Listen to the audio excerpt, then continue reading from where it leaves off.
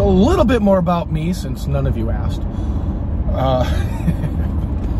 I have recently purchased 2 books. One was called, or one is called, not was, it's still alive. One is called The Self-Care for Pisces, Astrological Sign. The other deals with spirit animals and shamanism. I think that's how you say it. So, over the past couple of years, I've been more and more intrigued with, I've always been like really intrigued with dreams and what they mean and what they meant.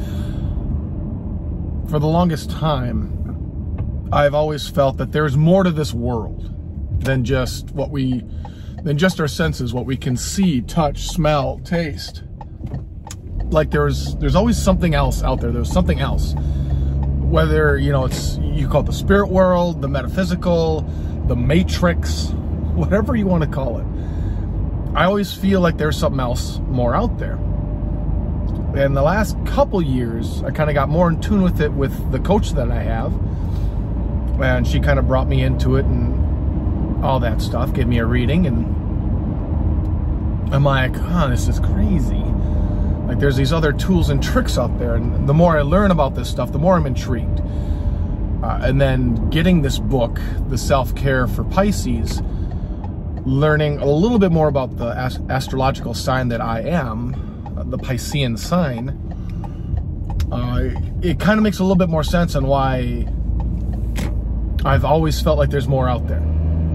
So I'm doing these readings, right? I'm trying to read more and learn more. I think that's the biggest takeaway, is there's always ways to learn. There's always more to learn.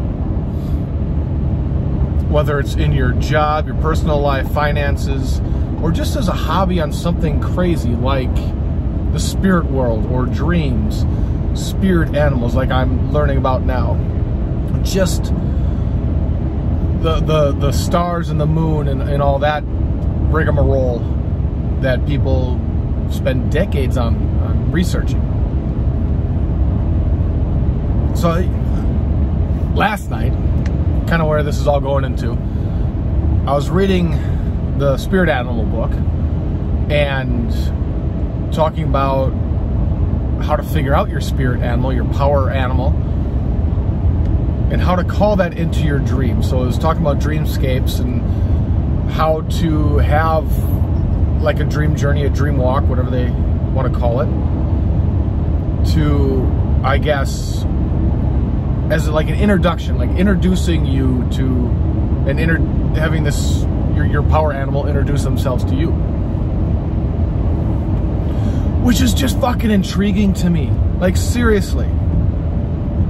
I can go into my dream and have this connection with something else. Whether it's real, whether it's fake, whether it's just a figment of my imagination. It still sounds awesome. Because it brings me into, like, the movies. And having a connection. You have all these fantasy movies having a connection with an animal. Whether it's the new ones of the Fantastic Beasts, the whole idea of, now I'm spacing on movies and names, like dragons and unicorns and all the fantastical stuff out there. And having a connection with this stuff and having just this crazy connection. All right, I'll stick with that instead of trying to search for another word. Just very intriguing. So last night I tried to do a couple of these things to be able to meet my spirit animal and see what that is.